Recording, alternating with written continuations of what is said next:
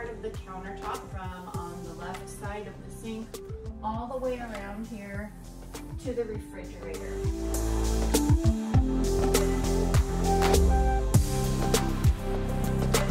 About every month, you're supposed to treat your butcher block countertops, and I use something called Howard cutting board oil. It's really easy to do, but the first step is to clear off your counter, which I've already done. Then it is just to wipe your counter down with water and a rag, just making sure that you get all of the debris off. You just want it clean.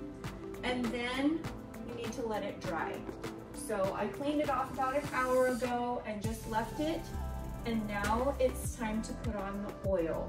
So what I'm going to use is a rag that I plan on throwing away. I'm not going to wash all the oil off of a rag, one of my t-shirt rags. My t-shirt rag.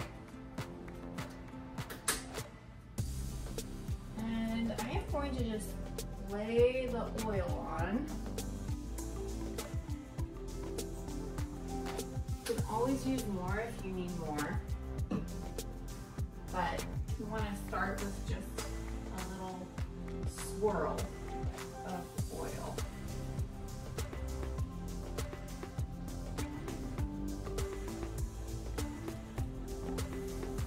I'm just wiping the oil onto the counter with the grain. You can see that it looks like it's shiny in some parts and not quite so shiny in other parts. That's okay, you just keep wiping it down.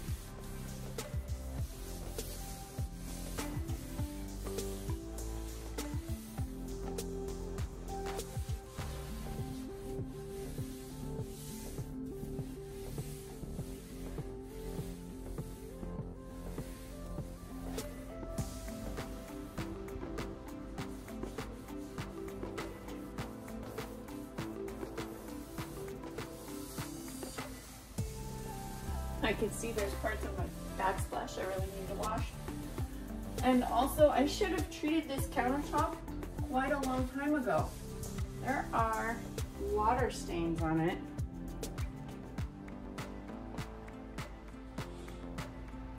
You see some right here. And then we always put our Brita pitcher right here. So there's a little bit on there. And then something with little rubber feet has been dragging along the counter and leaving marks on it. So you want to do it before I did.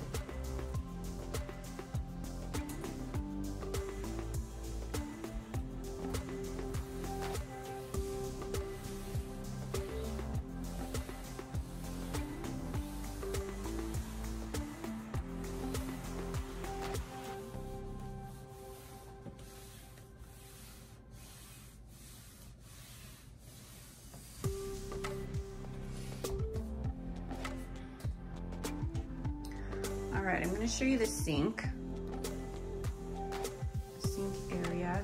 And as you can tell, I haven't done the dishes yet or cleaned out my sink.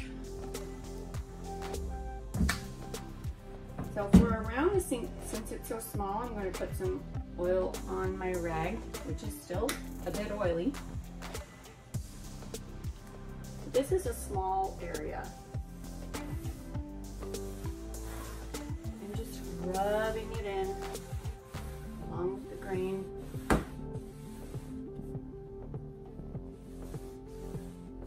This area probably needs to be done the most.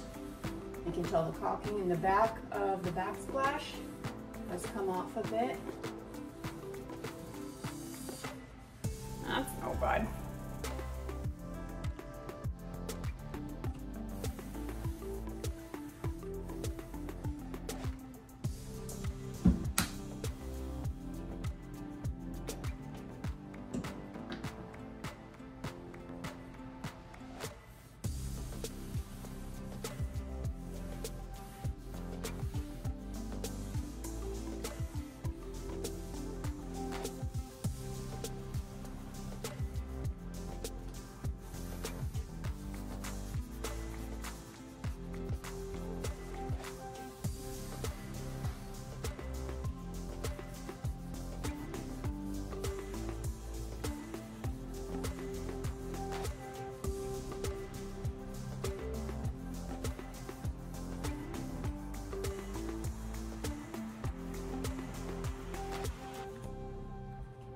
do it one more time.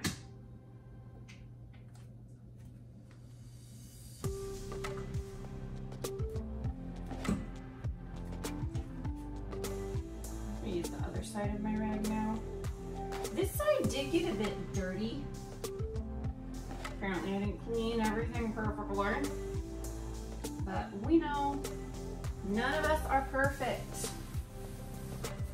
I always tell my kids, nobody's perfect, that's why we need Jesus.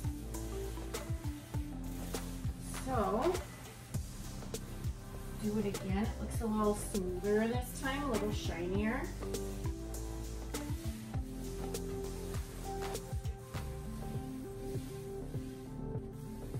It goes on a little quicker.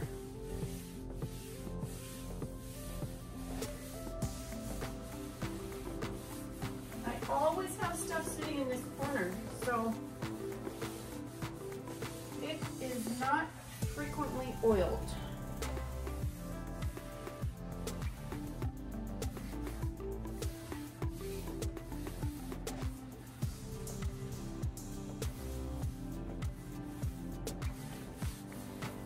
That's how easy it is. You are going to want to let this dry completely empty without putting anything on it for about 12 hours. It does take a little maintenance, but they're really pretty. And hopefully, this is what I tell myself, you know, as the years go by, all these weird little things that you end up seeing in them will give it character and just make it all that much more charming. All right, well, if you like videos about doing weird things around the house with me, stick around. Subscribe to Living the Leech Life and you'll find videos about projects, videos about cleaning, videos about laundry, and then every once in a while we just throw in a video about something that we have done during the day, a trip, who knows what you'll find on there. So please subscribe, like this video, comment below. What are your countertops like? What do you do to maintain them? Your cleaning tips for things. Maybe you have a better way to do this. Have a wonderful day and I'll see you in the next one.